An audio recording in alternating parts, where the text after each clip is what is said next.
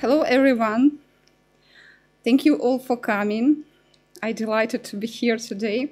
Unfortunately, the second speaker, Shyam, Varan, Nath, didn't manage to join me today, but he passes his excuses and and wished me good luck. Today, I'm presenting smart baggage tracking. If you don't mind, I'll start with short introduction. My name is Elena Travkina. I lead IoT practice at Altoros. Altoros is a professional services company that provides services around Cloud Foundry, starting from deployment Cloud Foundry and ending building applications on top of Cloud Foundry. Altoros IoT practice is focused on cloud-based industrial internet solutions.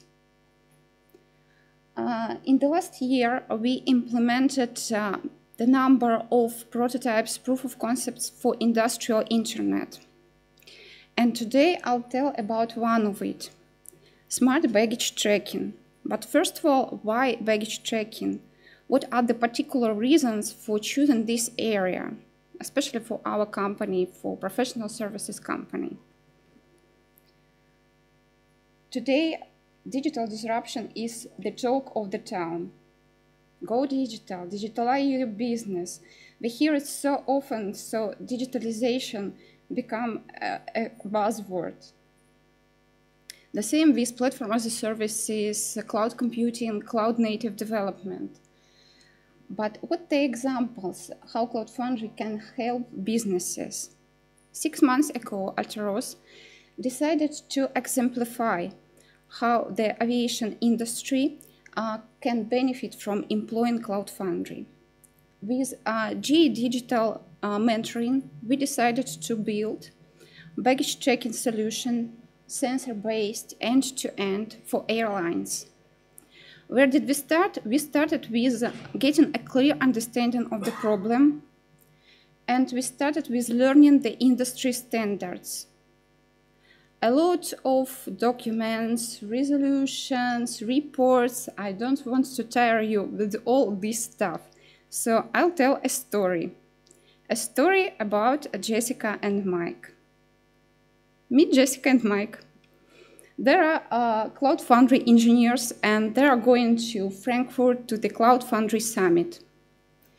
Jessica and Mike are flying from San Francisco to Frankfurt through Chicago.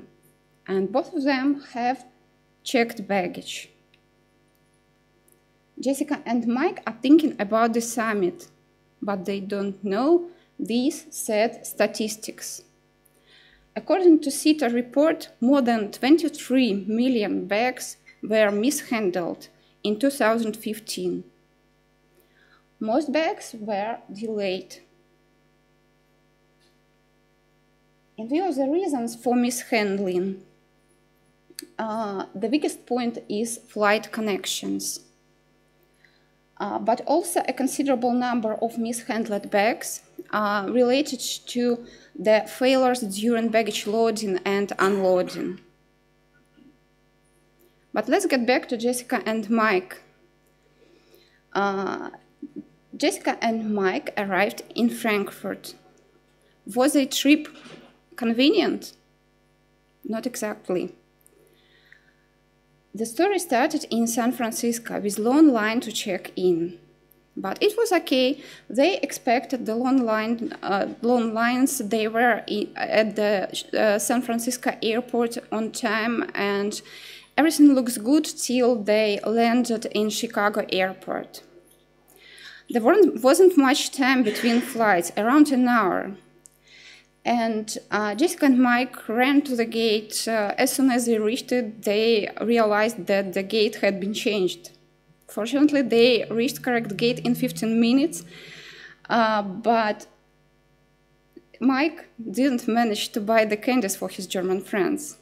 Unpleasant, but it's still okay. They arrived in Frankfurt on schedule. Mike's bag has been delivered. But where is my bag? Asks Jessica. Half an hour later, the bag still isn't there.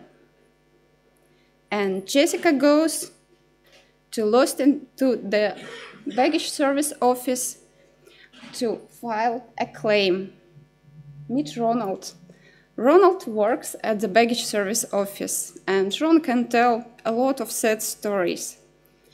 Ron says the normal cost of handling a bag is $10. The cost of delayed bag is $100. And the cost of lost bag could be $3,300. Moreover, mishandling bags make negative impact on customer satisfaction and can lead to additional losses. Jessica is filing a lost baggage claim. Ron is assuring that the bag will be found really soon, even though he isn't believing it. And Mike is dreaming about the airport of the future.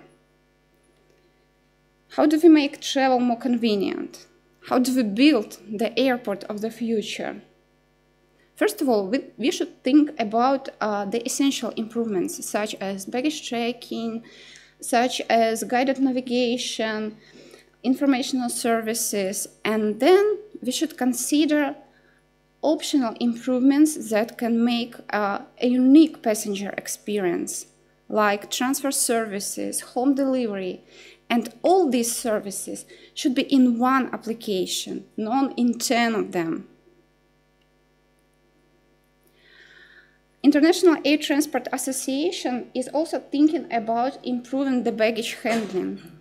And as a part of the in-bag program, they launched Resolution 753 that obliges airlines to have end-to-end baggage custody information by June 2018.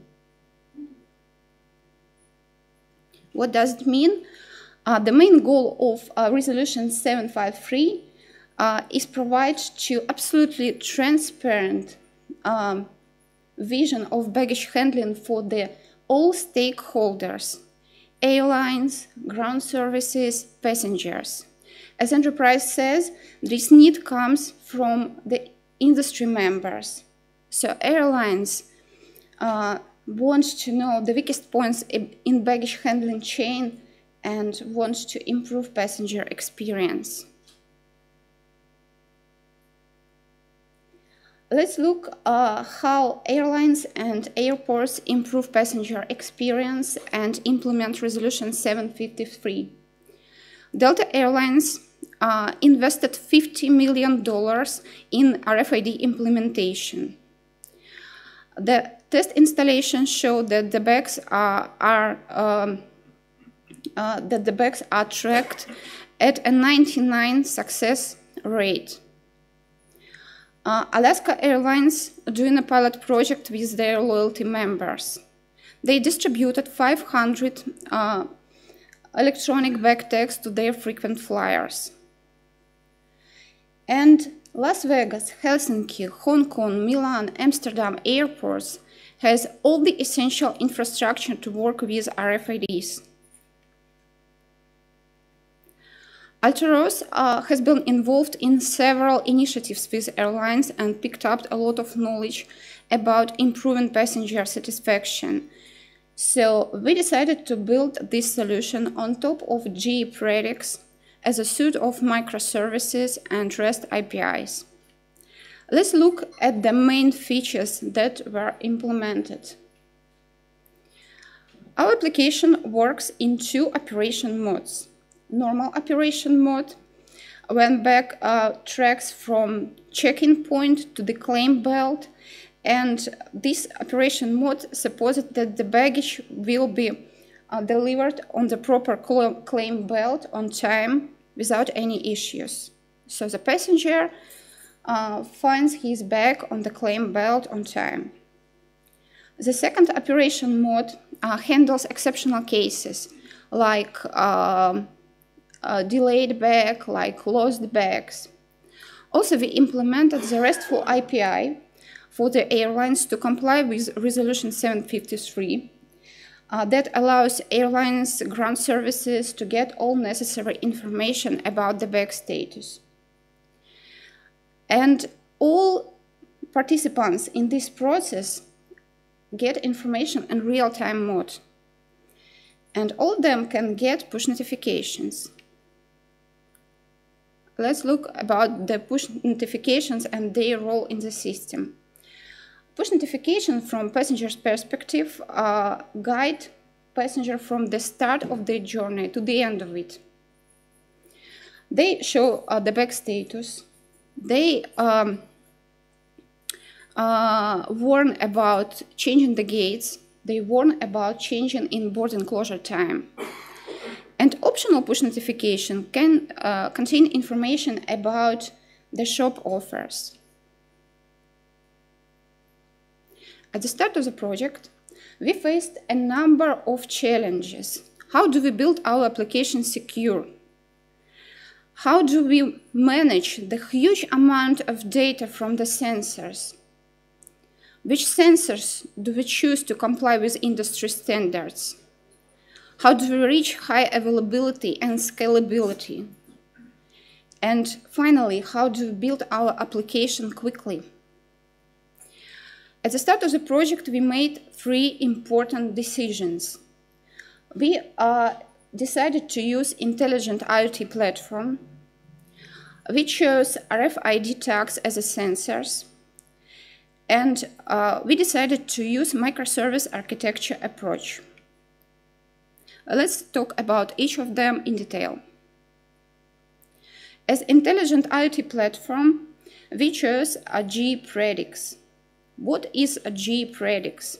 Predix is General Electric Cloud Foundry distribution optimized for industrial internet needs. Why Predix? First of all, because it's Cloud Foundry, and it ensures fast development and fast deployment. But which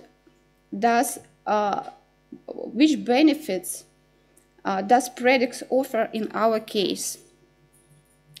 First of all, Predix is built to promote and support microservice architecture approach that we've chosen. Secondly, Predix provides a unique ecosystem around industrial Internet of Things. They provided a rich catalog. GE Digital, together with their partners, built a unique catalog that contains services and solutions around industrial Internet of Things. There are security services, so you can use security from the box, from the edge devices to the mobile application. There are data management services, advanced analytics services that you can use in your application and build it really quickly. And the most amazing thing about Predix, that it isn't vendor-locked solution. The Predix catalog can be extended by adding additional services and additional applications. Because it's Cloud Foundry, you can develop build packed or service broker and include your service into catalog. What issues have been solved by using Predix? Security, data management, device management, scalability, and high availability. Let's look at the second our choice, RFID as a tags. What is RFID? Radio frequency identification uses electromagnetic fields to automatically track tags attached to the objects. The tags could be passive and active. Active tags has a local power source like a battery and can work within 100 meters from RFID reader. Passive tags collects the energy from the nearby RFID reader. The operating principle of RFID is quite simple. RFID tag or transponder generates a unique signal that can be read by RFID reader. RFID reader sends information to the server or to the cloud. And RFID reader can work in read and write mode. What are advantages of RFID as technology? That's isn't a new technology. It's extensively used in logistics. It's quite secure and well standardized. That's why we chosen it. And what about the benefits RFID in aviation? First of all, RFID have the higher reading rate and the higher data reading speed than barcodes. Reading rate for barcodes, it's around 80–85%. If we speak about RFID tags, the reading rate could be 98–100%. The RFIDs could be read through the boxes in bulk. They could be read at an angle. So what does it mean for the airlines? It means decreasing the number of mishandling bags, reducing the bag transfer time, and also less frequent flight delays. From the ground services perspective, it means considerable improvement in operational efficiency, and for the passengers, benefits are obvious. Passenger can be sure that their bag will be handled properly. What infrastructure do we need to implement RFID solution in the airports? First of all, the check-in points should be upgraded by adding RFID printers or RFID writers. RFID printers works with printable bag tags, and RFID writer can work with permanent bag tags. Both type of tags are comply with industry standards. And also we need the number of checkpoints. The checkpoints could be fixed like a gate, and the checkpoints could be handheld. The third factor of success in our project is microservice architecture approach. Why microservices? Because they can be developed separately, they can be scaled separately. You don't stick to one technology, to one programming language. You can work on different microservices in parallel, and you can reach the maximum productivity faster. And also you can maintain microservices easily, because you don't need to bring down the entire system to fix the issue in one microservice. Let's look at what has been done under our proof of concept. We implemented more than 10 microservices that logically can be divided into backend and front-end groups. They aren't forced to use the central data storage.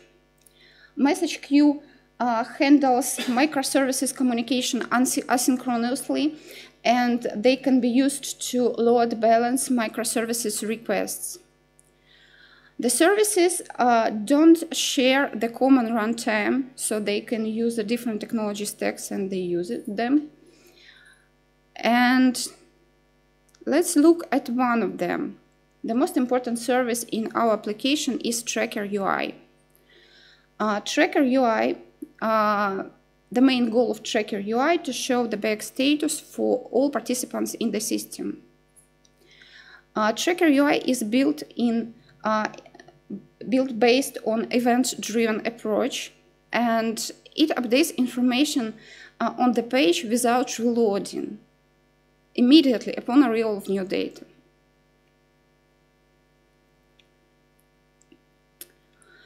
Let's look how do things work from inside.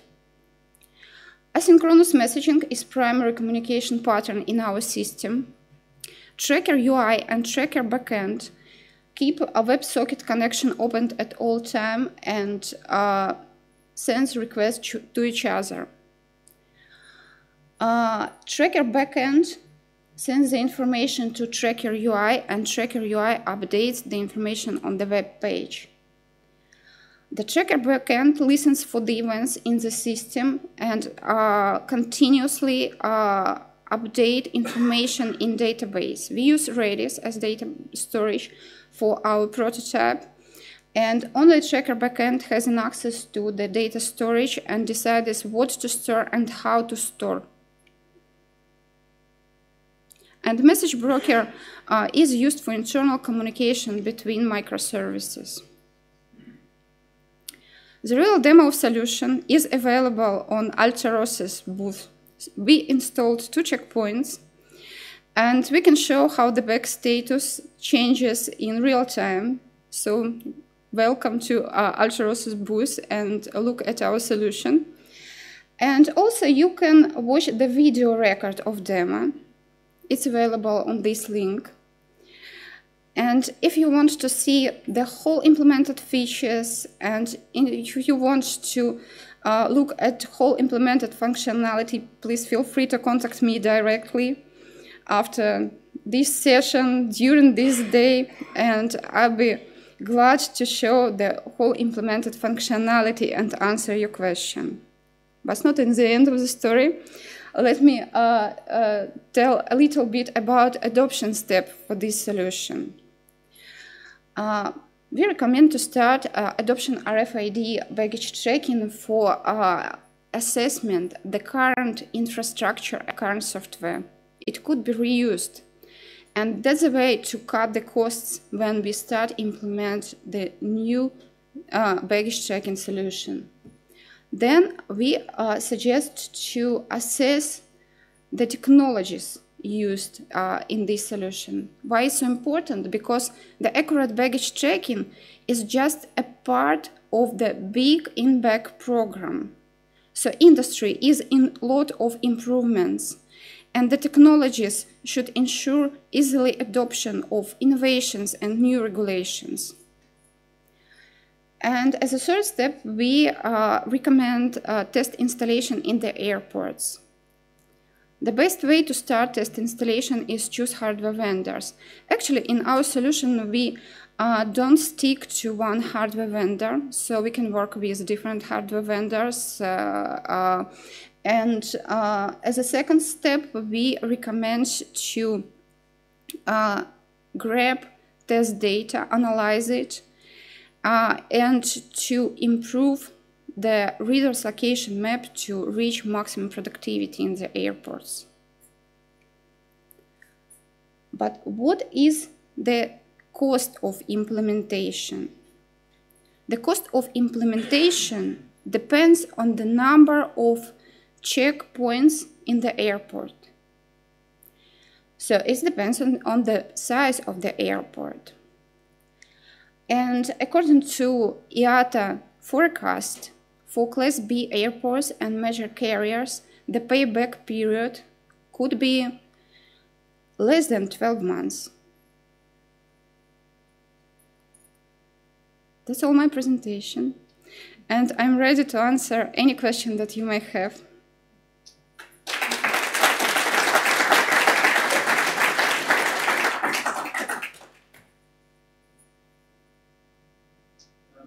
So I understand that this application, the real primary thing is tracking, right? So from some point when you get the tag to wherever the other airport. So the systems must be connected. Yeah. Okay. Definitely, the system must be connected. So that's why, as a first step, it's recommended to use printable RFID tags that can contain the regular barcode and RFID into it. So the printable tags, that's the point how to adopt this technology. And they're widely used, for example, in Hong Kong from 2008 and in Las Vegas, McCarran Airport.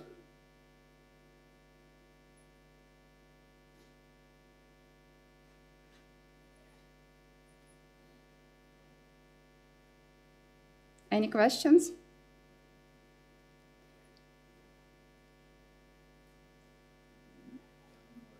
You mentioned microservice architecture so yeah. far. So first of all, actually, I'm surprised a little bit that you use Redis as a backend because I thought it was not guaranteed persistence, but I'm not sure compared to an ACID database, which for high volume. The other question, let's do that first, yeah.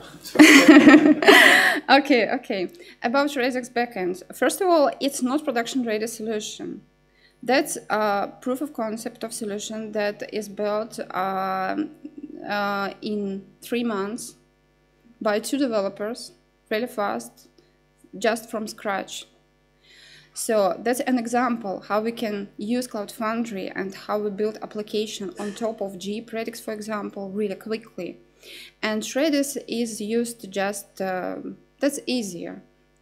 But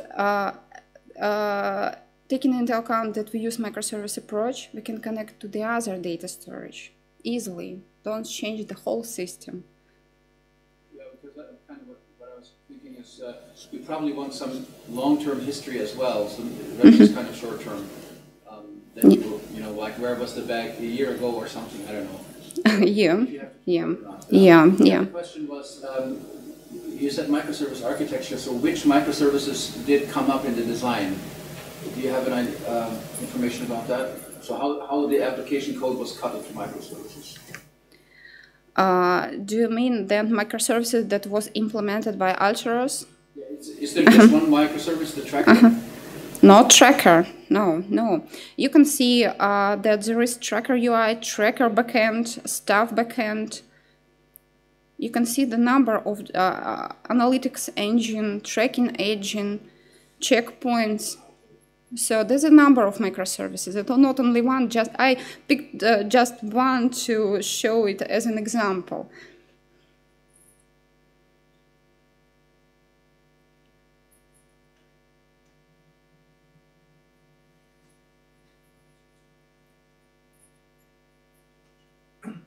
Edge devices.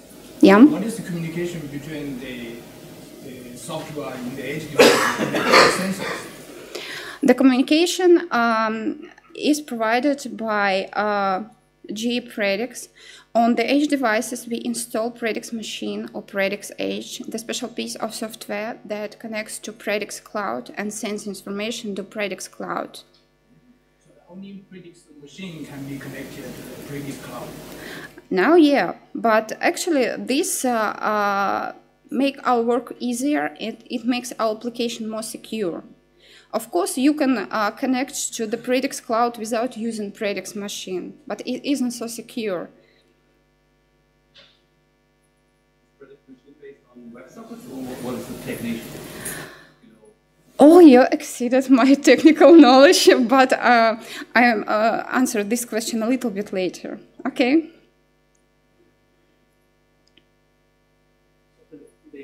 The Predix Edge, is it running in some special hardware, or is it just a regular machine that you run the software in?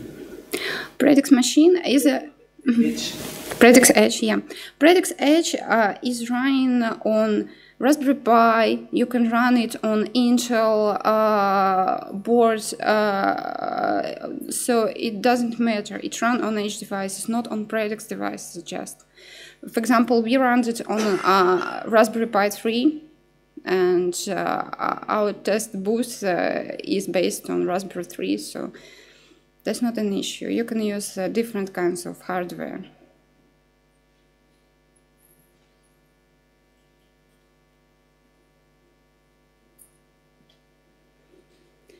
So thank you for your attention. I answer your question a little bit later. Thank you.